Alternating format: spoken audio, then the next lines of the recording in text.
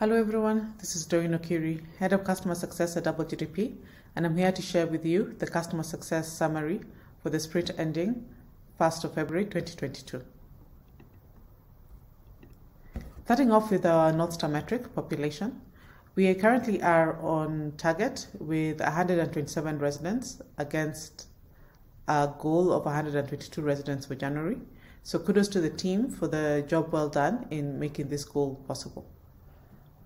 The February goal is 148 residents, where we have 3 residents in focused and 15 in pipeline. And looking forward into March, our goal then will be 179 residents.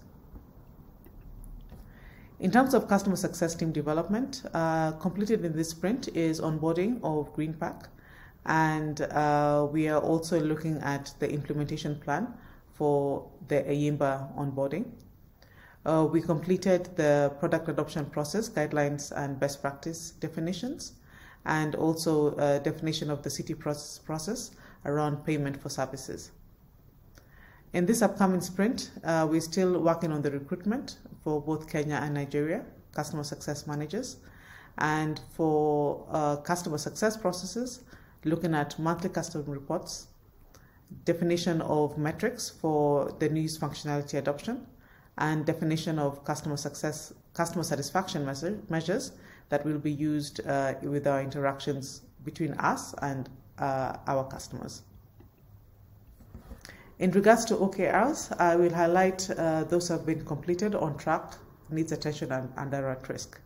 So firstly, kudos to the team for successful launch of the HR Coding Academy. So we managed to launch this on time with 16 residents. We are short by 5 because we needed to ensure that the residents that we get on board meet the requirements for the program. And we are going to work towards filling this number within this month. We are also looking at the onboarding plan for Ayimba. The work that we have done in the last sprint brings us closer to getting this back on track. However, for now, until that is completed, we'll still mark it as need attention. What is at risk is having 100% CSM coverage for all double GDP cities. The recruitment work is still ongoing, and looking at the dates for completion and where we are now, this is therefore at risk. However, there is a mitigation plan to address this.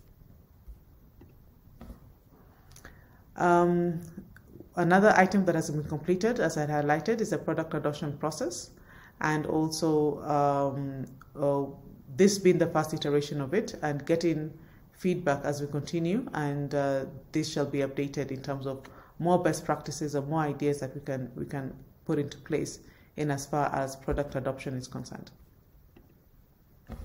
So in a nutshell, we're on track on population.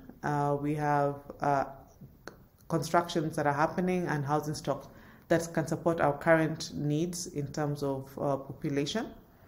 For product, there was, in addition to the product adoption process, there have been the user guide updates that have been done by the customer success managers.